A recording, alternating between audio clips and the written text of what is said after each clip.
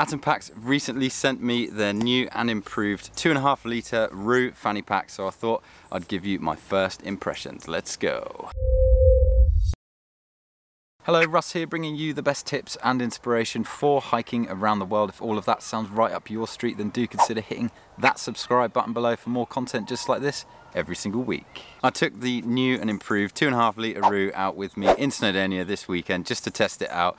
So I thought, let's give you my first impressions with this video. But first, let's go over all of the benefits of using a fanny pack. The benefits of using a fanny pack is that you have everything to hand. There's way more space in there than you'd have with any hip belt pockets on your backpack. Easier to remove than hip belt pockets as well if your backpack has removable ones, and it will literally change your life when it comes to hiking. So as I said, this is a new and improved version of the ROO. So what exactly is different? Well, the zip opening has been improved to allow for easier access. The side panels are now slightly deeper to allow for more usable space, and it is now in their 210 denier Robic Extremer as standard. On the scales, I've got it weighing in at 95 to 96 grams, which is pretty much exactly the same as what it says on their website. Its capacity is 2.5 litres. The dimensions are 9 inches by 6 inches by 2.5 inches deep. As I said before, it is made out of 210 denier Robic Extremer and stretchy mesh on the front. And it also comes in a smaller 1.5 litre version as well. It's got a waterproof YKK AquaGuard zipper on the top, which keeps out dust and water. It's got 2 zip mechanisms on the top, so you can choose whether you open it from the left or the right. This one actually has 2 bits of orange shock cord attached to the zip mechanisms, making it much easier to open, even when you've got gloves on. It's also got 2 tabs on either side of the zipper, which makes it a lot easier to open. You could also attach something with a carabiner to those as well. It's got a really sturdy belt, which is made out of a really long piece of webbing, and the side release buckle clip is on the wearer's right. I really love how easy it is to take the belt on and off. I'll touch on this a little bit more later, but it's much better than having the buckle clip right round the back, so you have to do a reach around, and putting it back on as well. If it's on the center right around the back, it's a bit more difficult because you've got to kind of guess where the buckle clip is. So a really nice touch that it's there on the right. It's got a really large main compartment. You can literally fit so much stuff in this thing. I've had my Sony RX100, my phone, my power bank, some food, some medicine like my inhaler, my hay fever stuff.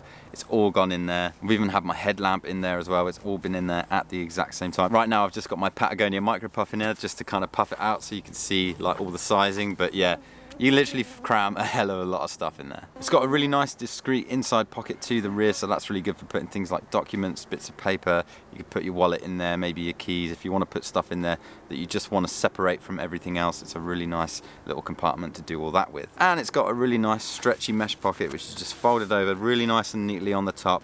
And you can, again, fit quite a bit of stuff in there as well. It's a really versatile bit of kit. I just loved how much more convenient this is as opposed to having hip belt pockets on your backpack. I mean, the hip belt pockets on my Atom Plus, they're removable, which is good, so I can actually wear this without the hip belts on my backpack. But at the same time, having the hip belt pockets on the backpack, it's not quite as easy to reach stuff, and you can't fit as many things in there. And the materials as well, this 210 denier Robic Extremer, it's incredibly tough, it's very malleable, it's very comfortable, it's quite breathable on your front as well, so when you're wearing it you don't get too sweaty with it on. It's really minimal, really nicely styled, it looks really cool. So while the material is actually coated on the inside and it is very waterproof, the seams aren't sealed, so if you're going to keep your phone or your camera or any electronics in there, it's wise to put them in a Ziploc bag inside the ROO. The side release buckle clip on the right hand side of the belt took a little bit of getting used to, but once you get used to taking it on and off, you can tell that it's a much better placement of the buckle clip. The most efficient way that I found to put the ROO on is to hold the right bit of buckle clip when it's off in your left hand, and then swing your right hand around and then put the ROO on that way and just kind of buckle it up with both hands, and that is the easiest way that I found to put it on. If you're trying to do it with your other hand or mix things up a little bit, you might get a bit muddled up. But yeah, apart from that, I mean, that is the most intuitive way that I found to put it on. But yeah, like I said, once it's on and you get used to doing it that way, you realise just how much more efficient it is. I'm going to be taking the ROO out with me on the Sky Trail in a couple of weeks, so stay tuned for my full review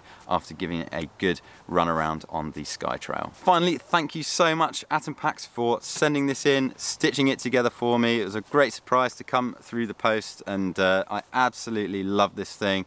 I can't wait to get it out on the Sky Trail very, very soon. Campfire question: which fanny pack are you using on the trail and why? Do let us know down below in the comments section. The trail hunter community would love to hear from you. Thanks so much for watching this first look at the Atom Packs new and improved ROO.